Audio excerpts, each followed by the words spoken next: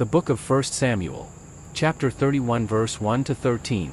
Now the Philistines fought against Israel, and the men of Israel fled from before the Philistines, and fell down slain in Mount Gilboa.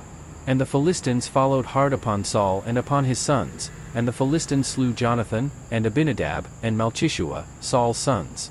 And the battle went sore against Saul, and the archers hit him, and he was sore wounded of the archers.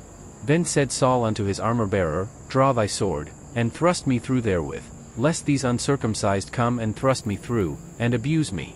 But his armor-bearer would not, for he was sore afraid. Therefore Saul took a sword, and fell upon it.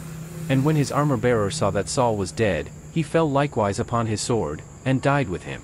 So Saul died, and his 3 sons, and his armor-bearer, and all his men, that same day together.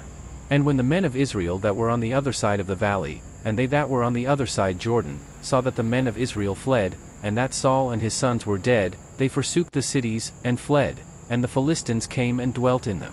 And it came to pass on the morrow, when the Philistines came to strip the slain, that they found Saul and his 3 sons fallen in Mount Gilboa.